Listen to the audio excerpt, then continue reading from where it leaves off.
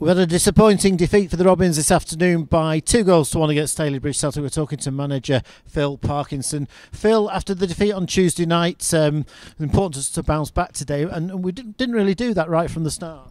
No, we didn't. I thought we played well in the opening 15 minutes, but after that I felt we were lacklustre. There's going to be no excuses from myself.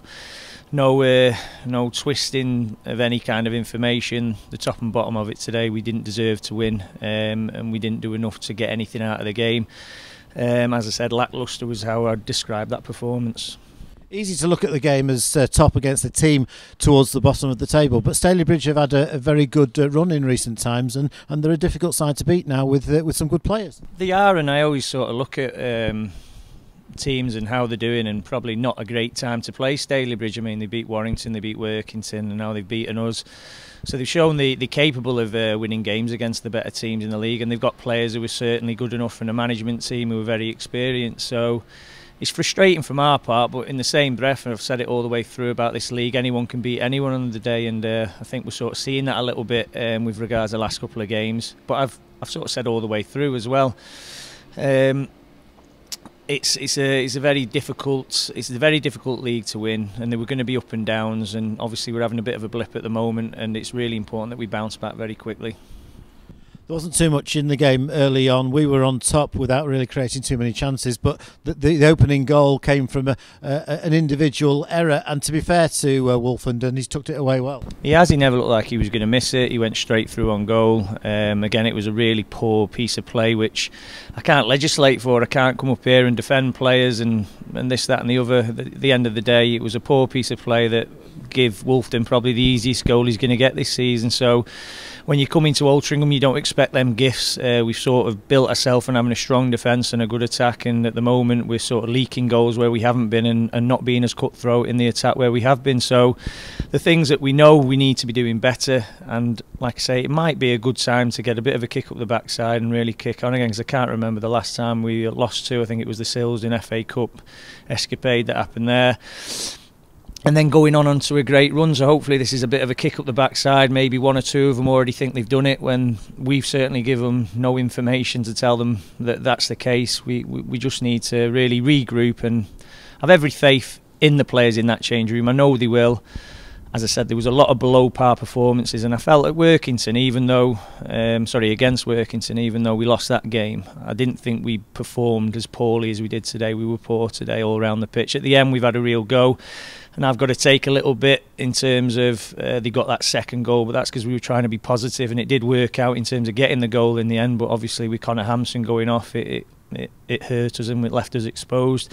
But then we could have got another one where we've hit the post, so it could have gone the other way, and it has for us this season. So I think we have to look at our own performances, our own decision making, and sort of rectify it. The good thing at the moment is the games are coming thick and fast now, so we still got that 3-point cushion, but again, one defeat and that goes away. So we're very aware of what we've got to do, and we know how important it is to everyone at this football club that we do everything physically possible to stay at the top and go up. But at the end of the day, nobody's going to come here and roll over and give it us easy, because it is their FA Cup final against Altrincham when they come here. So we know every game we've got to be at it, and we can't be below par.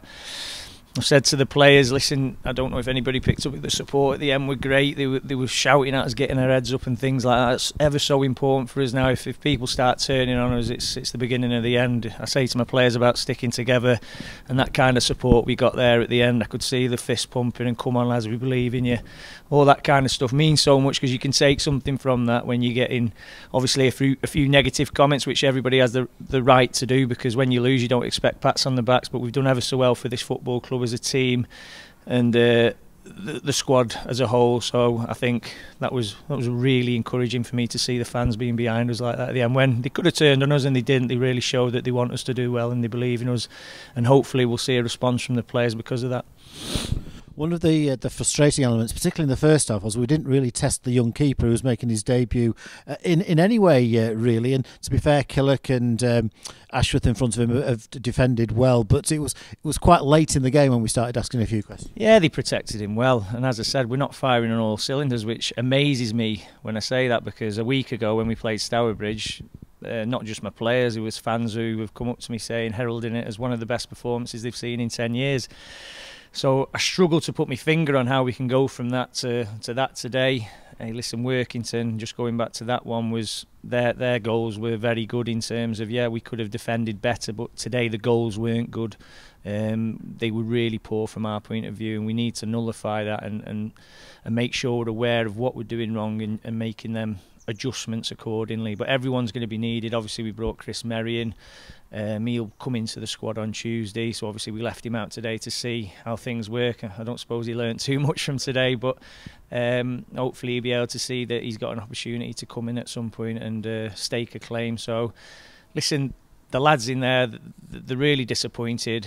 We as a management team are really disappointed. You lose one game here, it's a travesty. You lose two, it feels like the end of the world. So we'll mourn a loss, we celebrate the victories, and we'll lick our wounds, and we'll come back fighting on Tuesday. Connor Hampson injured at the end. I understand it's a medial knee injury, which should probably mean he's going to miss the next maybe 2 or 3 weeks. Yeah, it's really disappointing. I thought the referee missed that, like he missed a lot today. I was really disappointed with the referee today. But again, I don't think that had an impact on the game as a whole with regards to the result, but I felt he missed a lot of them little niggly challenges, a lot of time wasting going on, which can be resolved very easily by brandishing a yellow card, and all of a sudden you'll notice players will hurry up with getting the ball back on the pitch. So I was really disappointed with that. And again, it's cost us there because another late tackle on one of our players, and yeah, he's probably going to be out for 3 weeks now, which is a massive blow. But again, we've got Andy White who can play right or left back, so luckily we've got that cover in place. As you mentioned, the game's coming thick and fast, and when you do lose a game, the great thing for managers, players and supporters is you've got a quick chance to put it right. Absolutely, and hey, listen, we're at home, and if these fans get behind us like what they've shown today and other games, then we've got no excuses. We just need to have a long, hard look at ourselves. We've diagnosed things which isn't always great straight after a game because emotions are high. But we've looked at what we can do better. We'll obviously look at the footage today. But for me, it's just about desire, and maybe one or two, as I said or alluded to earlier, maybe one or two think they've already done it and don't have to go them extra yards, do the hard bit of running that you have to do to win games.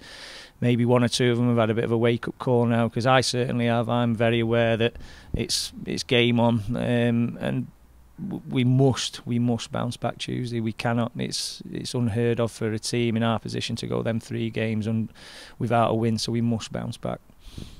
So Phil Parkinson there reflecting on the 2-1 defeat against Stalybridge Celtic. Chance for the Robins to bounce back, as he says, on Tuesday night, 7:45 PM kickoff. Mickleover Sports, the opposition.